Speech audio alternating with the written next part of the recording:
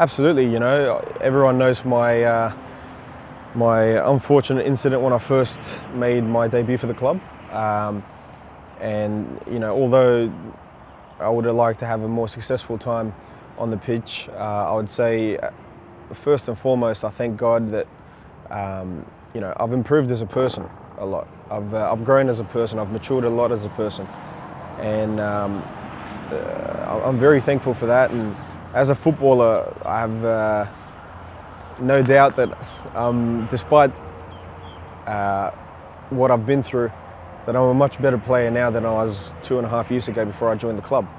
And right now I'm fit and healthy and full of confidence, and really am thankful for the medical staff and the coaching staff getting me to a position where physically I feel great. Mentally I'm in a great place, and yeah, I'm looking forward to what the future has in store for me.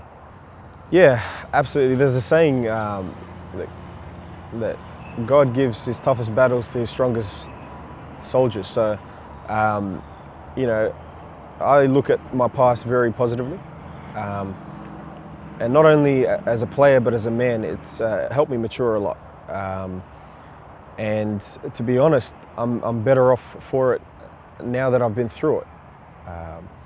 And absolutely say that, and I've got to thank the medical staff and the team here at the club, everyone's been very supportive, from the players, the coaching staff, the medical staff who've worked with me tirelessly, and the fans. But I definitely look forward to the future now, and like it was preparing me for something. So definitely looking forward to the future and what it holds, and I'm very positive about it. And like you said, going through that gives you confidence that no matter what comes your way, you know, you'll deal with it and be better off for it.